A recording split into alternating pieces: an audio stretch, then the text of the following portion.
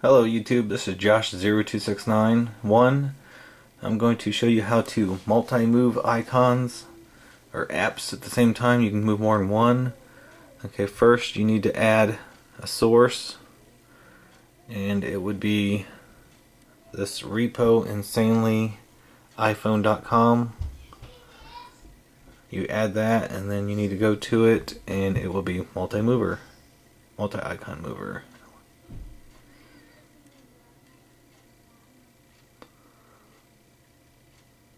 And there it is. You add that. You need to install. Confirm.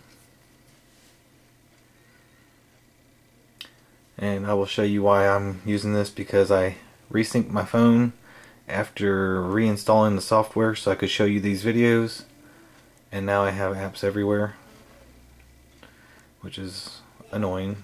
I like to have my phone organized into folders and whatnot, or at least pages of certain apps for the same.